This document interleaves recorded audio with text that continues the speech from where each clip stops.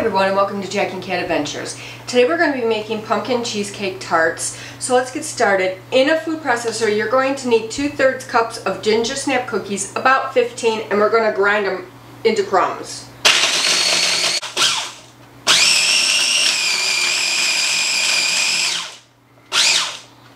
Okay. You're going to melt 2 tablespoons of butter.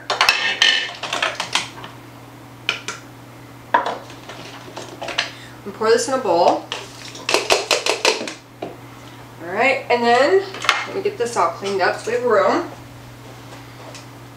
Leave that there just in case I don't have enough crumbs. Let me just measure them real quick. I didn't even do that. Oh yeah, there's 2/3 now. Okay, perfect. Now you're going to add your melted butter.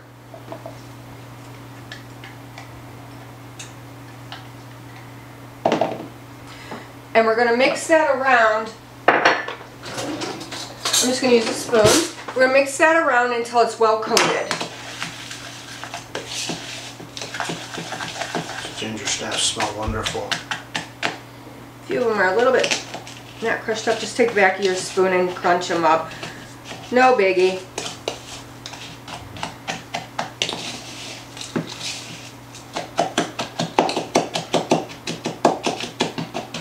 Just making sure I got them all. And then you're going to take about 3/4 of a tablespoon of crumbs and put them in each mini tin. I have the papers in. You have to use the papers or there'll be a mess trying to get them out. You'll just tear them all up? Yeah. Trust me, we tried. Okay. I'm going to get my measuring spoon out just because I want to make sure I get it right. Alright, so I'm using just a tablespoon and I'm just doing 3/4 approximately. If you run out of cookie crumbs, just make a little bit more. It's not a big deal, really. And then what I do is I just take my stomper. I got this at Pampered Chef. I've had it for probably 20 years. 120. Now all you do is push it down, like so. And there you have it. You have your... So I'm just going to continue to do this and then we'll move on to the next step. Alright guys, I had to make a little bit more of the cookie crumbs.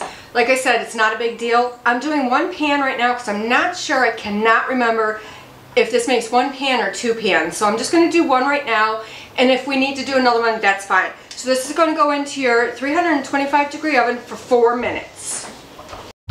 Alright, so now my cookie crumbs are done. I'm going to let them cool a little bit. In a mixing bowl, you're going to take 1 8-ounce cream cheese softened and 1 cup of pure pumpkin, not pumpkin pie mix. The pumpkin pie mix has all the stuff in it that we are adding, so don't use it, just pure pumpkin. We're going to mix this until it's smooth.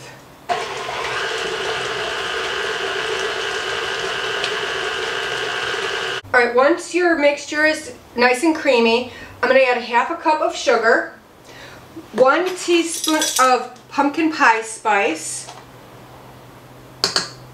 and 1 teaspoon of vanilla.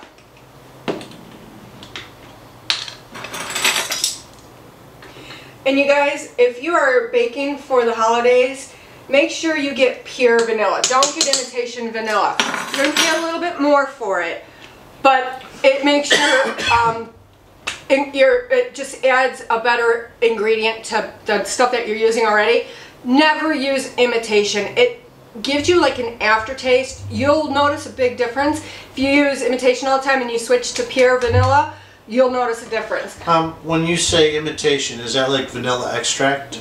Well, this is vanilla extract, okay. But the imitation is not from the vanilla bean. Oh, it says imitation vanilla. Okay. Yeah, it's usually in a smaller bottle, probably about that big. Sometimes it comes in a bottle this big, but I have not seen it in years. Just don't buy imitation. Just get pure vanilla. And you can get pure vanilla at your Costco. It's really reasonable there. this vanilla lasts forever. I mean, you're only using a teaspoon or 2 teaspoons in each recipe, so Don't last that long around here. it don't last long around here because I bake all the time. But especially with your Christmas cookies, get all the pure ingredients you can. It makes a difference. Let's mix this until it's mixed in nicely. Make sure you keep scraping down the sides and bottom of your bowl.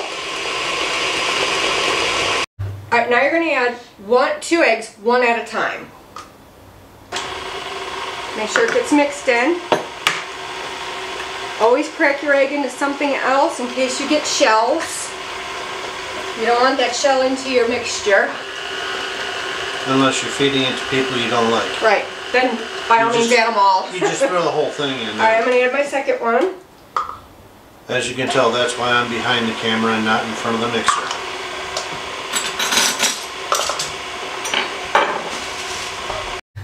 Alright, once everything is mixed well, clean off your beaters. You know my hands are clean, I wash them all the time. Hot soapy water in my dish pan at all times, no dishes in it, just for my hands right now. Okay, so I'm just going to give this a quick one stir thing, alright? Now, you're going to fill these to 3/4 of the way full. I am using a cookie scoop. It's one of the small ones. I would say it's probably a half. That's about 3/4 to 1 inch. Yeah, about that. I'm just going to see how much a full one does.